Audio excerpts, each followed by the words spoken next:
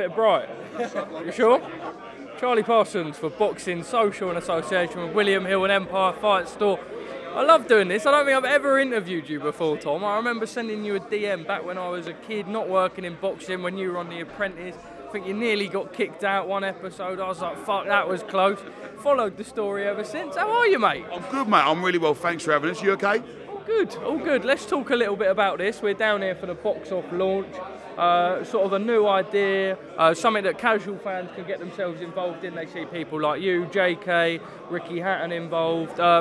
What it's going to be, quite raw fighters early in their career or maybe at crossroads in their career, thrown in, given an opportunity. Something that you're excited to be involved in? Yeah, I think it's a brilliant concept. Like as I said earlier, a lot of fighters seem to, talented fighters that can't sell tickets don't seem to move on because they literally can't sell the tickets. They can't earn the money and the fights don't happen. So this is a great concept, level playing field, fighters that are matched up evenly. Ain't no journeyman, ain't no like, oh, this one's a walkover. They can fight at the same level, and it's good to help people on their careers, push them forward and go from there.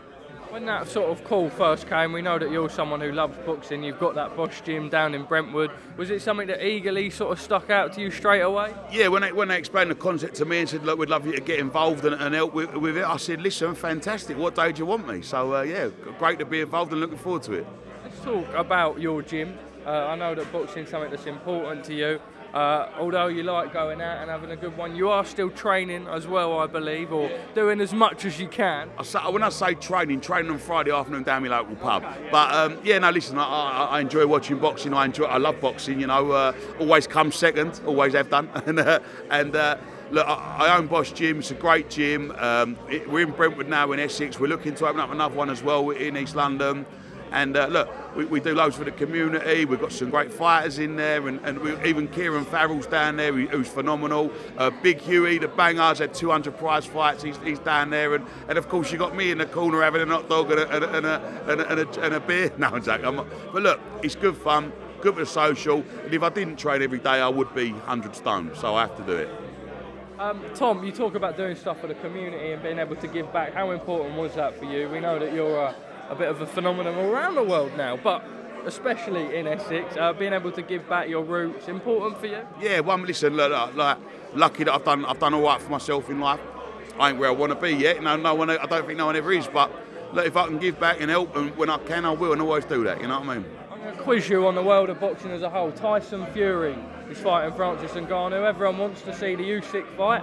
What are your thoughts on it? He's earning a pretty pound note. Look, it is what it is, isn't it? You know what I mean? It's all about the money nowadays, I think. But yeah, I don't know if the other fight will happen, but we'll see. Joshua next weekend fights Dillian-Whyte. Excited for that one? Yeah, it'll be a good fight. I think both fighters really want it. I think it could potentially be both fighters' last fight, maybe. They're great fighters, phenomenal fighters. Both probably towards the end of their careers now, maybe. I don't know. I'm no professional at saying it, but I could see if Anthony Joshua doesn't do the job in the first few rounds, Dillian-Whyte wins it. Tom, finally from me, looks like we may see Conor Benn back in the boxing ring. Been a long process over the year. Your thoughts on it? I like Conor Benn, I like Conor Benn a lot. He's hungry, he's a little warrior. And yeah, look, I'm looking forward to seeing him back there, get back on his feet and crack on. He's had a lot of rough ride the last year or so, hasn't he? So good luck to him, carry on. Tom Skinner, top man, thank you for speaking to us at Boxing Social.